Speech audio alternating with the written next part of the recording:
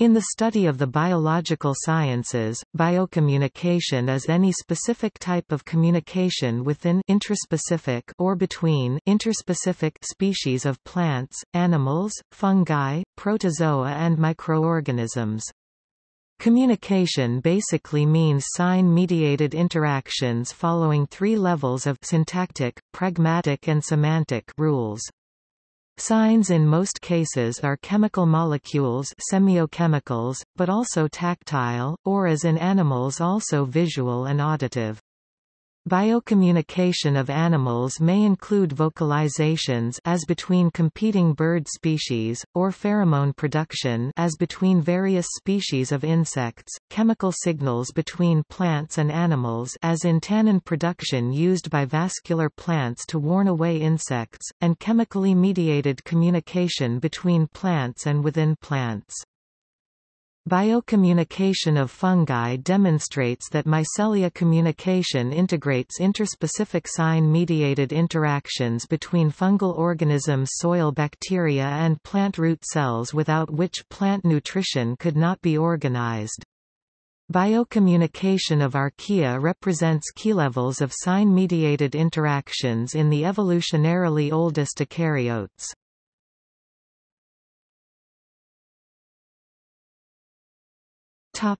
Biocommunication, biosemiotics and linguistics. Biocommunication theory may be considered to be a branch of biosemiotics. Whereas biosemiotics studies the production and interpretation of signs and codes, biocommunication theory investigates concrete interactions mediated by signs. Accordingly, syntactic, semantic, and pragmatic aspects of biocommunication processes are distinguished. Biocommunication specific to animals, animal communication, is considered a branch of zoosemiotics. The semiotic study of molecular genetics can be considered a study of biocommunication at its most basic level.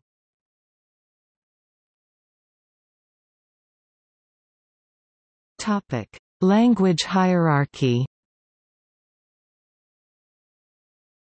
Given the complexity and range of biological organisms and the further complexity within the neural organization of any particular animal organism, there is a variety of biocommunication languages.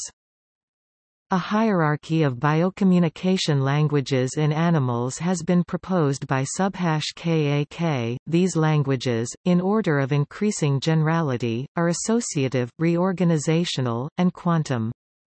The three types of formal languages of the Chomsky hierarchy map into the associative language class.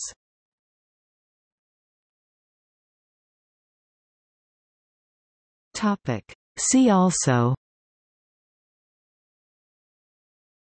Animal communication, biosemiotics, chemotropism, cognition, human-animal communication, molecular genetics, plant perception, physiology, plant physiology, zoosemiotics.